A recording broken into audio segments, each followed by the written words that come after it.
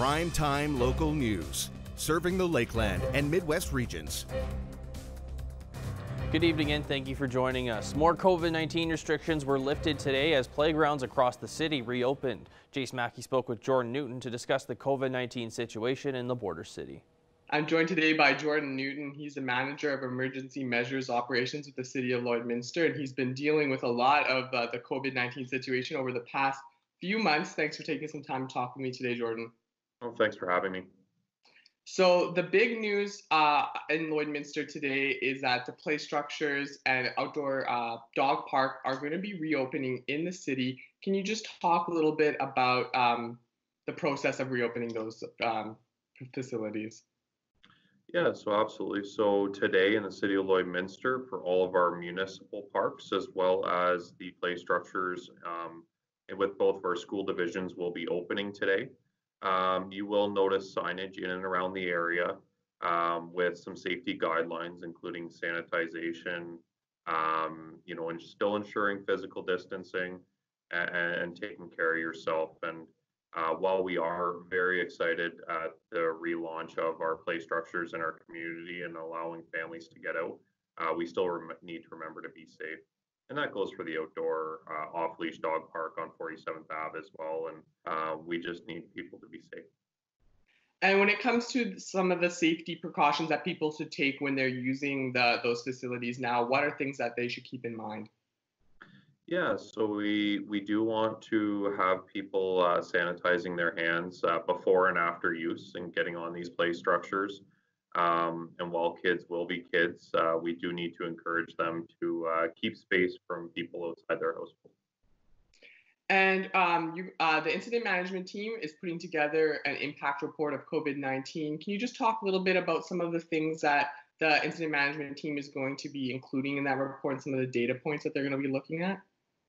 Yeah, absolutely. So the city is creating a corporate-wide study on the impacts of COVID-19 on our business and our service deliveries to the community. We hear a lot about we are in unprecedented times, which I agree with.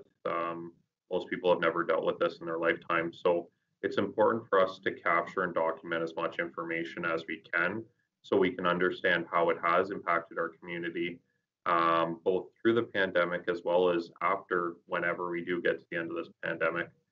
So what you'll see in this report is we want to understand something like water usage. How has our utility usage changed for the city throughout this? Has our water usage gone up through the pandemic, or has it gone down? And it's the need to truly understand how this pandemic has affected the whole community, and that is why decision was made to present this report to the community so everyone has a good idea. And I know as we start to reopen, different businesses are given the ability to reopen with certain restrictions. And I know that the city is working with businesses. What should businesses do if they kind of maybe need some resources, or is there somewhere that they could get from either the municipal government or from the government of Saskatchewan with help reopening their businesses? Yeah, absolutely. So the city of Lloydminster is consistent and aligned with Saskatchewan's reopening plans. But the city of Lloydminster is here to work with our business community. So if you have questions, if you need any guidance or even up-to-date reopen plans, please call the city or email the city's business hotline and go to the COVID-19 website, and we'll be there to assist and answer as many questions as we can. We do have an influx of calls generally during reopening, but we'll make sure that we get back in a timely manner. And just before we go, I just wanted to ask, at the beginning of everything that was going on with the pandemic, the message from all levels of government was stay home as much as you can and practice social distancing, wash your hands. Now, as things start to open up, people might be in and around the community a lot more. What's the main message for people as we're still dealing with this virus? No, that's a great question, and it's something that we're all facing as business owners as well as residents of this community. Is we need to get out and support our community during this time, but we need to truly remember the social distancing, the physical distancing needs through this. So while it is safe now to go out into the community. Please remember to, make sure you wash your hands and keep distance, and try and keep your grouping to your immediate household or extended household as much as possible. Perfect. Thank you for taking some time to talk to me today. It was great to get some of the information from you, Jordan. Yeah, thanks for having me, and have a great weekend. Thank you. You too. COVID-19 continues to change things rapidly in agriculture. Our Eric Bay has the latest on Alberta's beef sector. Despite processing plants working at or near full capacity, including Cargill High River, which is currently operating at 90% capacity, there is still 130,000 head of cattle backlog. Alberta beef producers is still looking to the Alberta government for aid in the beef sector. We have continued to put pressure on the provincial government, first to follow up with a commitment to the provincial portion of funding for the Agri-Recovery Program, which they did shortly after, and more recently to expand financial support for cattle producers to include the cow-calf and backgrounding sectors. We asked the provincial government to provide funding to reduce the cost in livestock price insurance premiums for calf and feeder cattle insurance, and to support the elimination of the reference margin limit on agri-stability, an adjustment that we think would make agri-stability much more effective for cow-calf producers. ABP has received responses from the Agriculture and Forestry Minister's office to these requests. The Minister has expressed an understanding of our positions and has committed to working with AFSC on improvements to the price insurance program, and working with his federal, provincial, and territorial counterparts for improvements to agri-stability. Despite the assurances from the Minister that he is working on to improve risk management programs and will monitor prices going into the fall, we have not received any commitment of funding for cow-calf and backgrounding sectors at this time. And it doesn't appear likely that there will be any announcement of funding in the near future. The provincial government has established the Fed Cattle Set-Aside program, and multiple beef groups around the province have been working together with the government to determine the best time to implement the program. One of the main points we continue to make is that while there is a backlog of cattle right now, we expect the bigger issue to start as we enter the summer months and more cattle move into the system. Therefore, we encourage the program be launched in the summer. The other key point we've been making is that while the program to cover extraordinary feed costs is important, the bigger issue is market. While we have been regularly making these points known to the government of Alberta, both through regular calls and written letters to the minister, they have made the decision to implement a two-pronged approach. Meanwhile, ABP is encouraging producers to consider WLPIP to protect themselves from possible market changes this fall. To ensure the floor for my operation is pretty important. If I look at those premiums and those insurable indexes and think I can live with X amount of dollars a pound, and I can live with those premiums, I can assure to protect the bottom, and then the top side is open. So if cattle are, if I insure them for $2 a pound and things are good, and maybe hopefully we overreacted to all this, and they're 2 1/4 or 2.15, the upside is, there's 10 cents or 15 cents a pound that is there. So, future contracts and other things are another option, but that's what I like about it, is it leaves the top side open. Eric Bay, Primetime Local News. One local organization is working with kids to write letters to residents at a long-term care facility. Jasmine King has more. I'm joined here with Amanda Warner, and she is with REMAX here in Lloydminster, but you are also the founder of a project named Project We Care. Can you explain to me what this project is? Hi, Jasmine. Thanks for having us on. Project We Care was just an idea that Jackie Gartner, a colleague of mine, and I had come up with one day, and it was just, we were looking for something that would help bring seniors a little bit of comfort during this time. And we tried to look for something that we could do because of social distancing. Obviously, we can't go there in person or anything like that. So we were hoping that something like Project We Care might be able to make a bit of a difference and still respect all the social distancing guidelines. And for somebody who doesn't know, what is the main goal of Project We Care? Well, our main goal is to help show seniors and residents of long care facilities in Lloyd just that we're thinking about them, that they're not alone. I mean, definitely this whole pandemic thing has brought a whole nother layer of separation and I'm sure anxiety and loneliness. And so we just wanted to find a way to reach out and let them know that, you know, we're still here and we're thinking about them and we can kind of be together even though we're apart. And how will it work? Well, what we were hoping is to have some local kids in the community make like a poem or a drawing or even just a little note and email them to us. And we would print them all off and deliver them to the long-term care facilities in Lloyd. And maybe some of the seniors will reply and maybe even make it sort of a pen pal thing. And why did you really want to get kids involved with this project? Well, we were really hoping for kids because one, they're really creative and they're not really super busy right now. So we're hoping that, you know, they'll take 5 minutes out of their day and, you know, like we said, make us a drawing or a poem or something. And then I know that will really brighten the day of a lot of seniors in our community. And, you know, you just mentioned it. It's important for the seniors, you know, to make them feel better, especially during this time when they can't see all their loved ones. Is that one of the main important reasons that you really wanted to do this? Yeah, absolutely. We were really hoping that it would bring them some comfort to know that we're still, even though we can't be together or maybe we can't visit them, that we're still there. And hopefully it would just show them that, you know, there's still a lot of connection and compassion out there. And that's really what I was hoping that we would get across. Is there anything that you're hoping the kids really write about when they write to these seniors?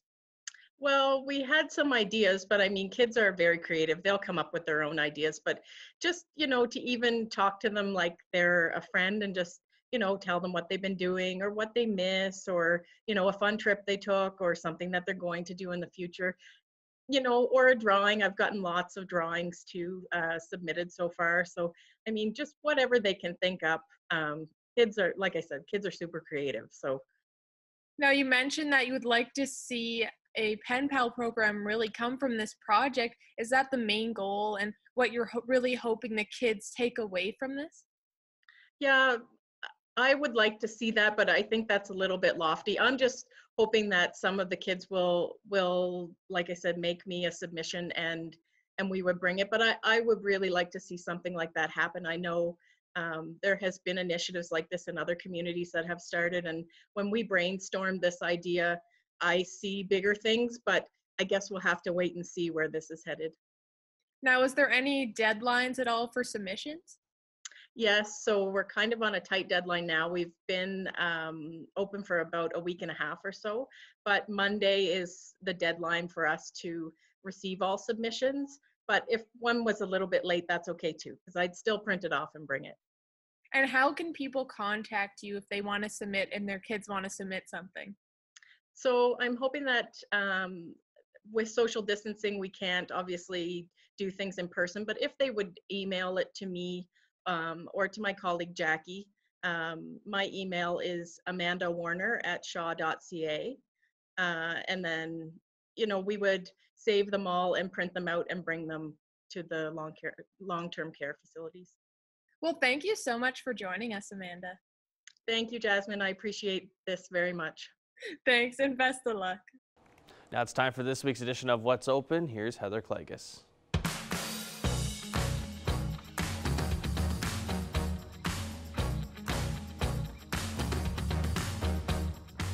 A number of of restaurants and eateries in Lloydminster opened up this week, including right here at the Lloyd X. The Exhibition Grill is open Monday to Friday, 11 to 2, so you can dine in for lunch.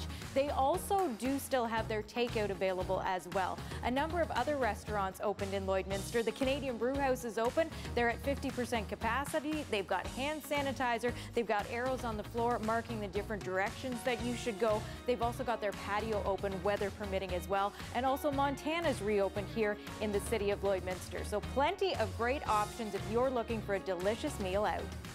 If you're looking for home decor or some new pieces of furniture for your home or maybe for the cabin, Border City Furniture in downtown Lloydminster has reopened.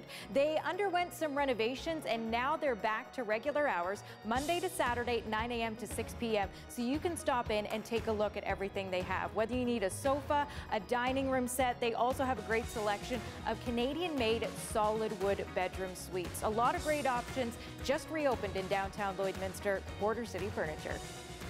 And you should start working on that beautiful piece of art that you can create on your sidewalk with chalk, because starting on Monday, the Olive Tree will be accepting your submissions for their chalk competition. And they've teamed up with some great local businesses for some great prizes. You've got a chance to win a bike thanks to the new Lloydminster Nissan, and thanks to Walking on Water, there's going to be a really cool prize pack as well. For all the details, you can check out the Olive Tree on Facebook.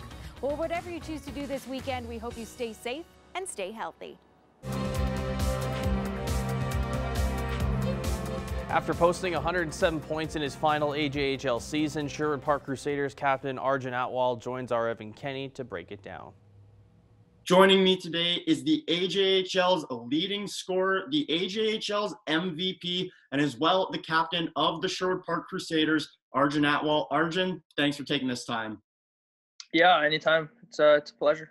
Now, for yourself, you had 107 points last season after having 66 the season before. Do you think there was anything different you did during the offseason to really help you take off this year? Not a whole lot different, just kind of more consistent. Obviously, the year before, I had an injury that kind of obviously set me back, but I was pretty pleased with my 19-year-old season and my points per game. But obviously, this past year was really good. Fortunately, it was cut short, but yeah, nothing too different. I just kind of focused on little things more and kind of mental aspect of the game and kept growing. Now, for yourself, what was this season like? Obviously ranked #1 in Canada to end the regular season, and unfortunately, you guys didn't quite get to make it play playoff games. But what was the regular season like, getting to go through something like you guys did? The regular season was fantastic. First off, a great coaching staff and management team and ownership, all that. And the team was just great, basically an inseparable group and probably the tightest group of people I've ever been around, let alone a team. So, yeah, it was every day was a blast. And obviously when you're winning, things are that much better. And just the chemistry and the strength we had as a team was fantastic. So I enjoyed every minute of it. Obviously, I wish it lasted longer, but it is what it is, and then I'm happy about it. Now, unfortunately, like I mentioned before, you guys didn't get a chance to take part in playoffs as you had that first round bye, and obviously playoffs were cut short. You know, how heart-wrenching was that for you guys and disappointing to end your AJHL career on that note? Yeah, obviously, it's tough pill to swallow when the first couple of days were obviously the hardest, and just kind of setting your mind to it and kind of figuring out what this was even outside of hockey and what this pandemic was. Obviously now it's a little bit easier to understand and the big picture, but at the time, probably one of the toughest things I've been throughout my life so far, and not a great feeling, but I've kind of accepted it and everybody's kind of moved on. Now, on a brighter note, after the season, you were named the AJHL's MVP. Just take me through that and, you know, what you were feeling when that got announced.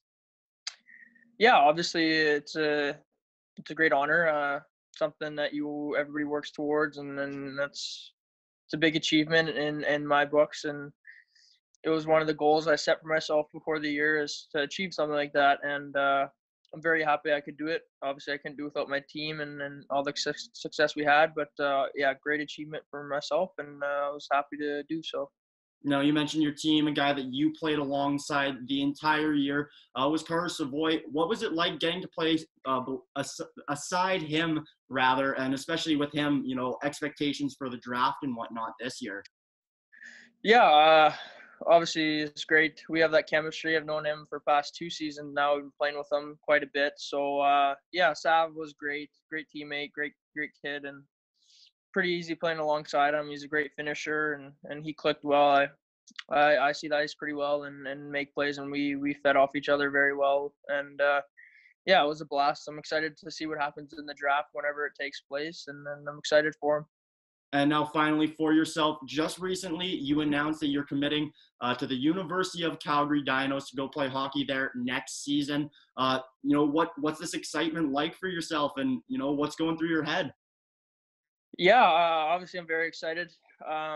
Calgary's not my hometown, but it's pretty close, and it'll be a new experience for me. It's a next step in my hockey career and academically as well. So I'm excited to get back into school and see how that goes, and obviously take the next step in my hockey career and keep developing and see where that can take me. Well, Arjun, I appreciate you taking this time and chatting with me. It's a pleasure having you on. Yeah, anytime. Thank you for having me.